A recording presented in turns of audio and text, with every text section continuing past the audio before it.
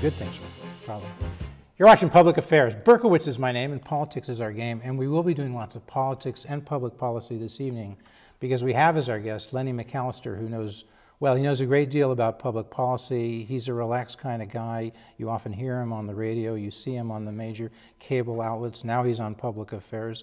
And I got to say, Lenny, are you fired up? I'm fired up. Are you ready to go? I'm ready to go. Okay, we stole that from Barack Obama. When he did it, it was really cool. Us, not so much. But Mr. McAllister is running for Congress. He is running in the 2nd Congressional District Republican primary. He is, and that's the special election to replace former Congressman Jesse Jackson Jr., who resigned along about Thanksgiving. Day before Thanksgiving, actually. Okay, and so that's a vacant seat. The special election is scheduled for February 26th. We're taping this on January 19th, a little bit more than a month left. That's the Republican and Democratic primaries on February 26th. There's 17 candidates. Some of the mainstream media have trouble with this. They say, well, I don't know what they say, but they just have trouble with it. There are 17 candidates in the Democratic primary. There are 5 candidates in the Republican primary, right? Yes. 5 and 17 would be 22. 22. So sometimes people say there are 17 people running in the Democratic primary. Sometimes the mainstream media say there are 21 running in the Democratic primary. Sometimes they say there are 22. They've kind of forgotten there's a Republican primary. Would that be accurate? That would be accurate. I think they understand that they know the history of this district. It's a Democratic district. It's been a Democratic district for the last 60 years, but I think that with the addition of Kankakee County and the opportunity for people to have a different type of congressman, somebody that is able to connect with everybody throughout the diversity of this district, that's been able to hit the ground running and do things within Cook County, Will County, and Kankakee County for the last several years, but then also have the residents in Washington, D.C. I think people are excited about that. But here's what they want. They want the straight scoop, I think. Yeah. We're going to give it to them because everybody's going to come on here. We've had a few people. We've had Larry Pickens, Reverend Larry Pickens, Reverend Williams has been on here, and now we've got Lenny McAllister. We haven't had the so-called front runners. We haven't had Debbie Halverson. She says it's too far.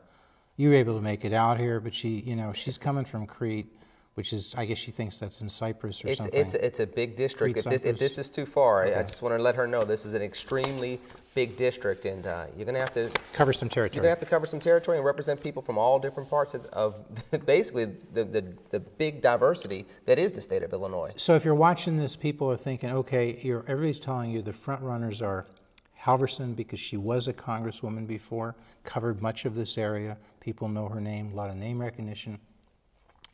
Lots of relationships in Washington, lots of people to give her money.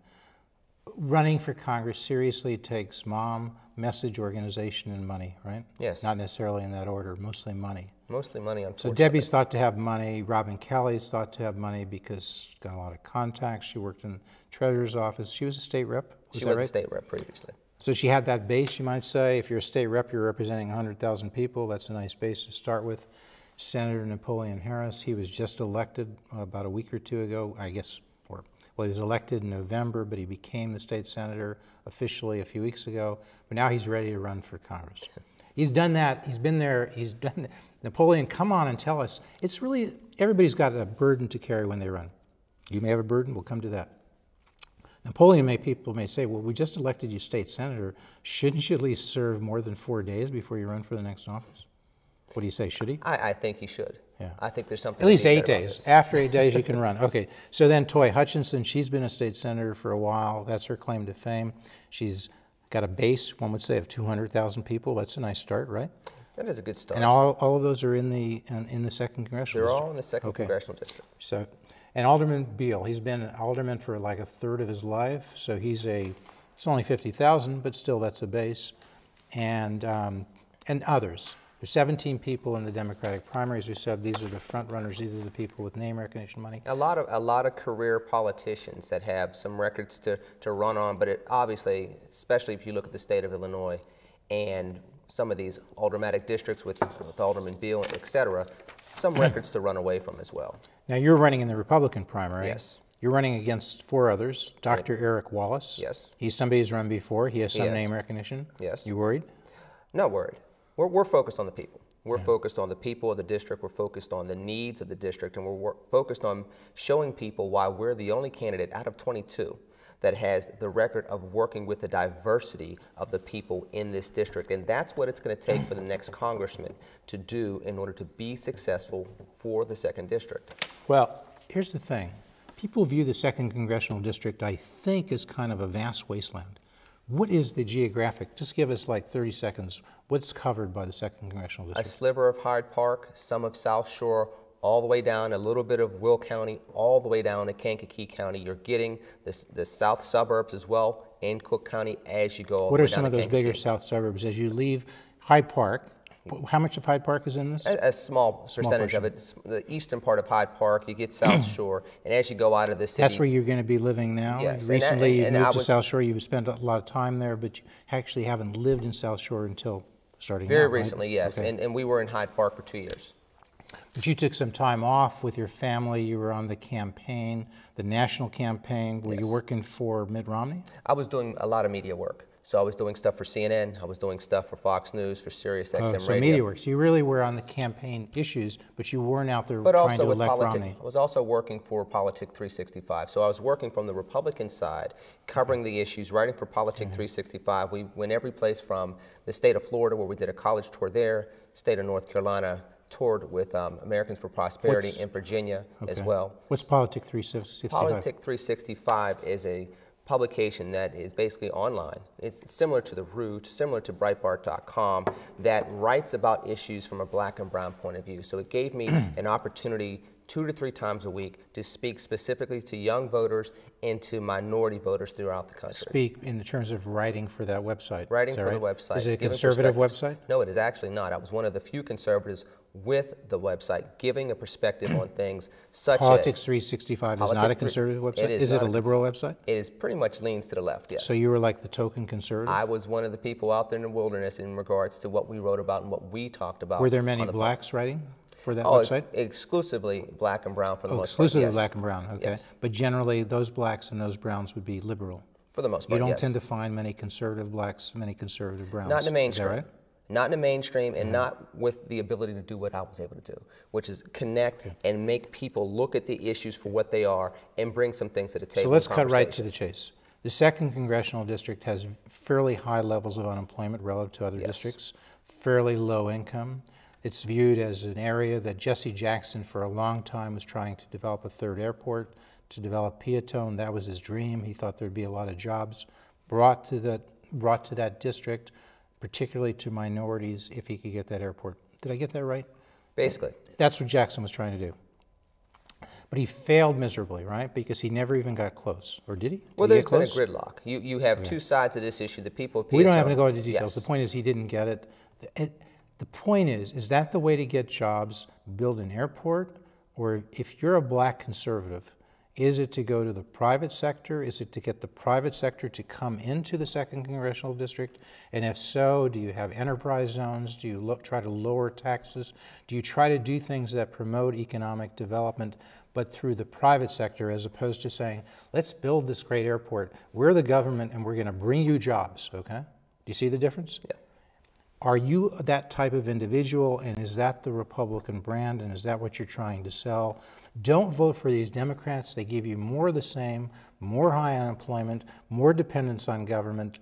Vote Republican, vote McAllister, vote free market. Am I getting that right? You're getting it right, and you're getting jobs. We need private jobs to come in, and what we often see in places such as the 2nd Congressional District are people bring in entry-level jobs, but they don't bring in the jobs that get people to career jobs. So basically the discussion becomes either raising the minimum wage or bringing more entry-level jobs into the district. What I would like to do is incent people with enterprise zones that would allow us to have an opportunity to not only bring in the entry-level jobs, but have the resources available to create the second, third, and fourth tertiary jobs that will allow people to have careers. Once you have that in place, when people can start having careers again, that's when they can buy their homes and not lose them in foreclosure. That's when you can strengthen your school districts versus seeing what we've been seeing, which is the depreciation of the home values, the depreciation of the neighborhoods, going to a point of time where you start having the high crime, the foreclosure rates, and the failures in education we've had. And enterprise zones, as I understand it, are zoned areas where you're going to lower taxes just in those areas, and so you're going to try to develop enterprise businesses.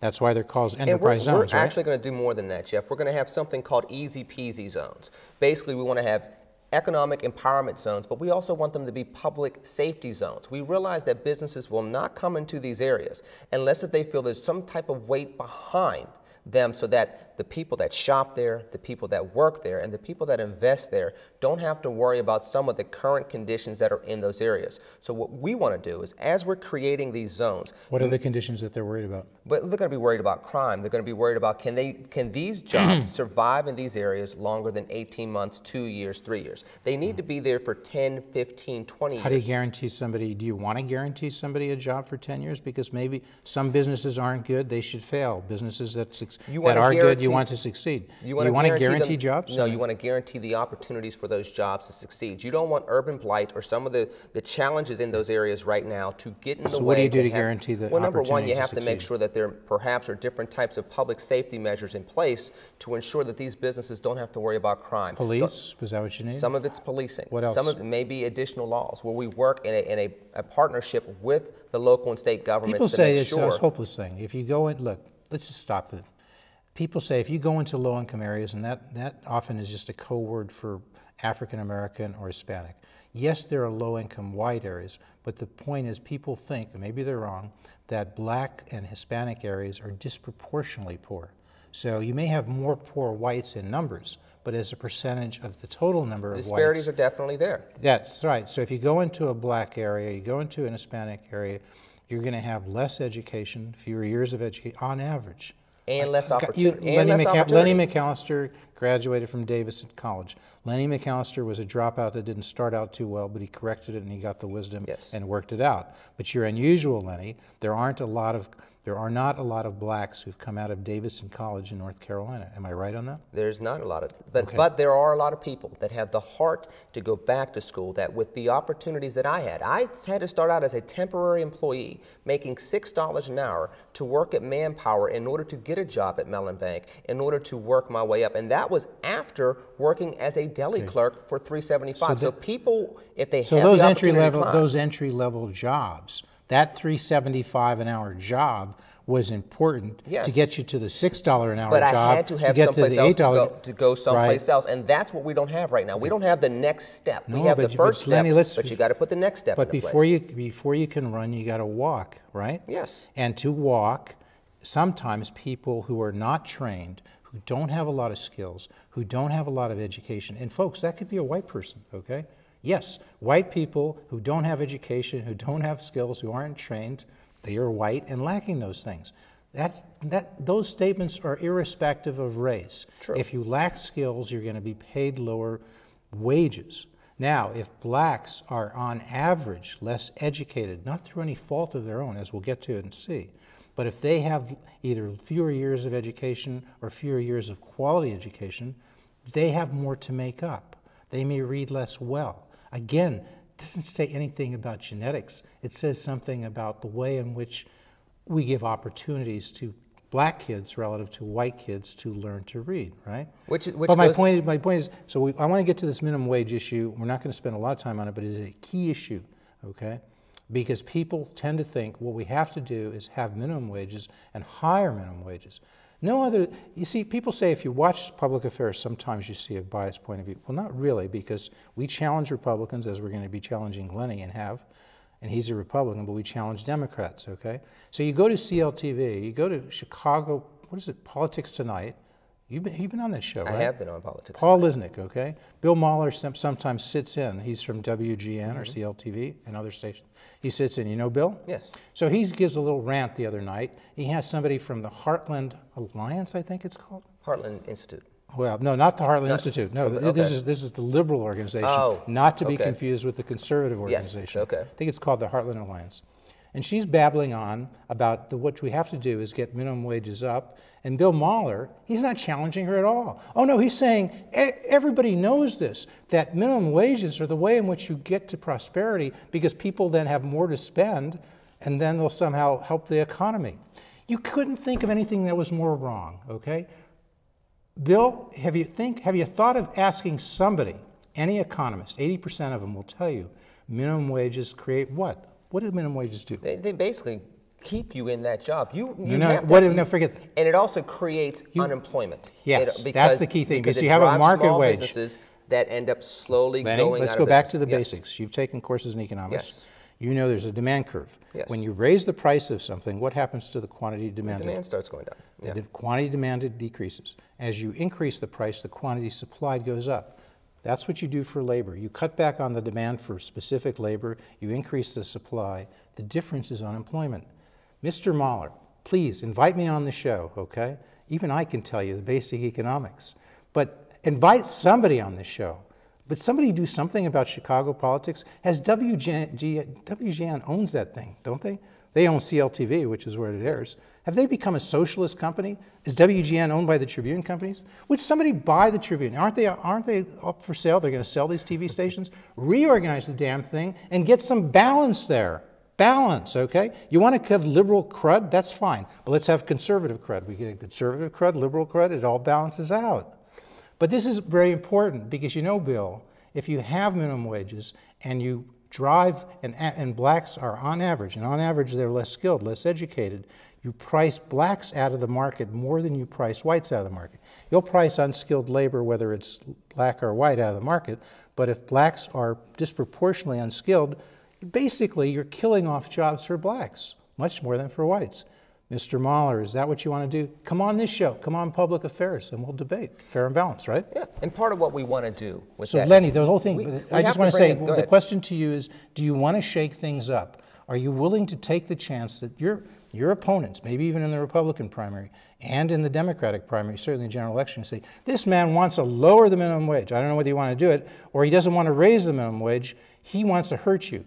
Are you going to go toe-to-toe and explain how minimum wages hurt blacks and hurt whites who are less skilled? Because you're going to take that on. Absolutely, because the solution is not to raise minimum wage and to lock people, such as the good people out there, into entry-level jobs. To give them a start, get them into the entry level, and then get them going. These are also incubators. Okay. You are the prime example. You started at $3.75. You started at $6. My guess is coming out of Davidson College 10 years ago. As a college dropout that had a child at 21 years old. So You overcame. You were the poster boy for the story. Exactly. Okay? We can say that. You're a black guy, but I can say poster boy because that's the phrase, yes. Okay? You want to say poster man? We'll say poster man.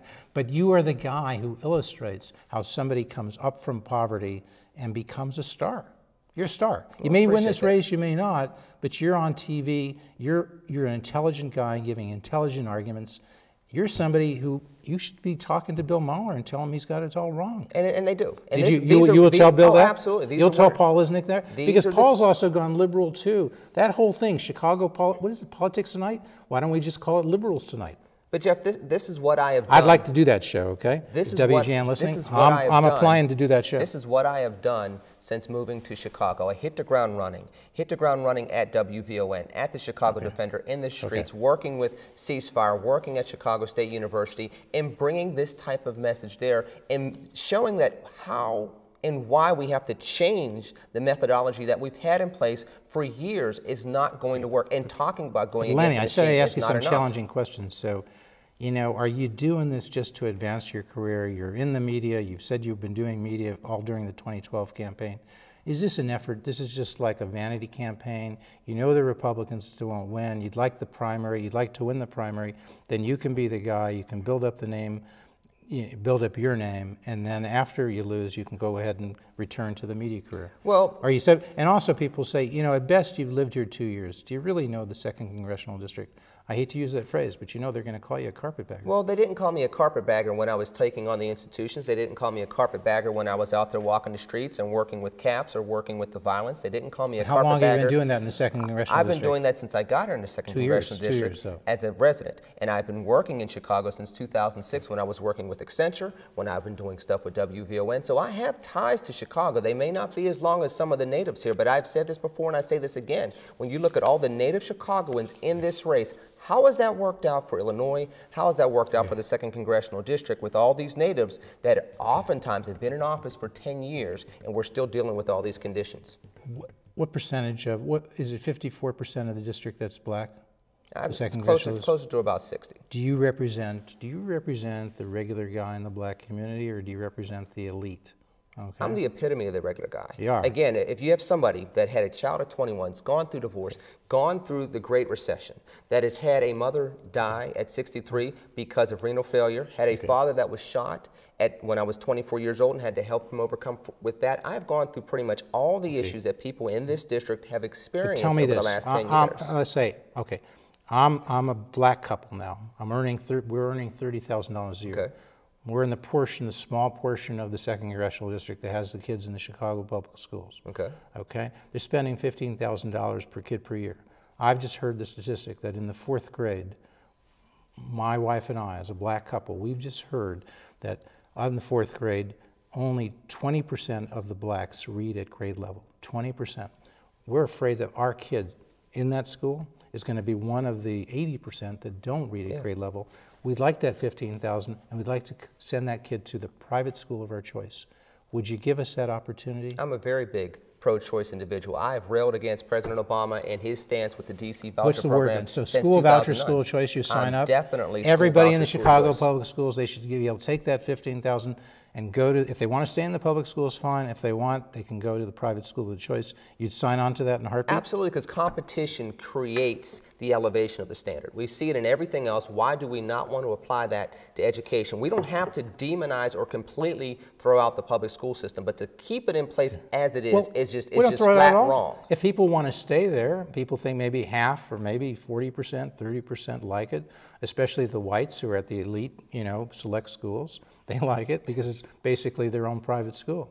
If they want to stay there, fine. And if these schools, public schools, can't compete and persuade low-income people to stay there, despite the fact that 80% aren't learning how to read at grade level in the 4th grade, well, fine.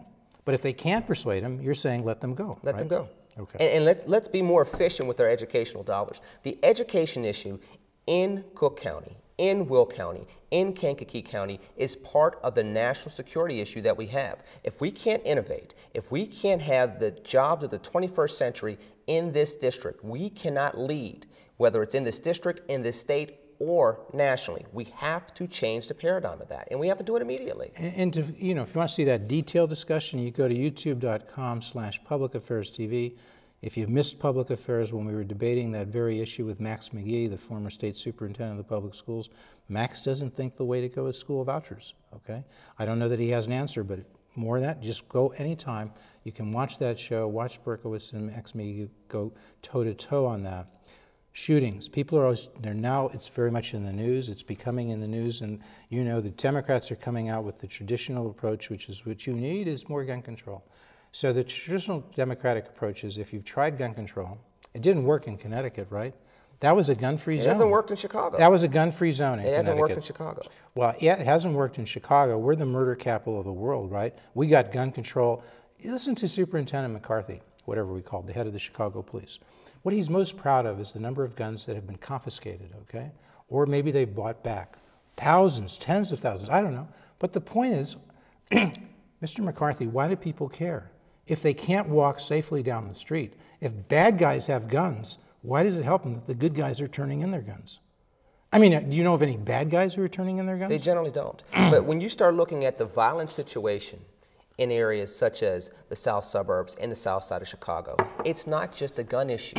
It is also an economic issue. We have to make sure that our children can see opportunities in education and in the economy when they're 10, 11, and 12 years old. Their parents have to be able to go to work. We have to strengthen the communities economically. And they have to be able to learn how to read. And if they don't, they drop out. It's a rational thing to drop out. If you're wasting your time at a school, you're not learning how to read, what does it matter if you're in the 8th grade? You're reading at the 2nd grade level. So you drop out. So again, you join a gang, and then you go and shoot people. And the people who are innocent get caught in between. So again, it comes back to school choice. It comes back to competition, to innovation, the people who are suffering. So you have to ask Debbie Halverson, maybe that's why she hasn't been here, Napoleon Harris, maybe why Toy Hutchinson. Do you think any of these Democrats are going to come out for school choice? I mean, Reverend Jesse Jackson Jr. himself, it's kind of ironic. Where did he get his schooling? He was in Washington, D.C. Did he go to the public school? No, Reverend Jackson sent him to where? St. Albans, okay? The most elite school he could be at. Probably at that time cost $25,000 a year. So you know what? Reverend Jackson doesn't like school vouchers. Jesse Jackson didn't like school vouchers. And yet the public schools weren't good enough for him.